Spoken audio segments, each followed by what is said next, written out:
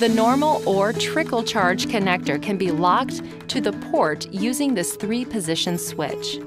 When pushed to the auto position, the indicator will illuminate and the charge connector will be locked while charging is active. It will unlock automatically when charging is complete. When the switch is in the lock position, the indicator will illuminate and the charge connector will be locked. It will only be unlocked when the switch is moved to the unlock position.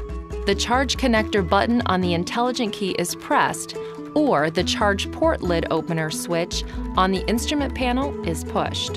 When the charge connector switch is moved to the unlock position, the indicator turns off and the charge connector remains unlocked. Please see your owner's manual for important safety information, system limitations, and additional operating information.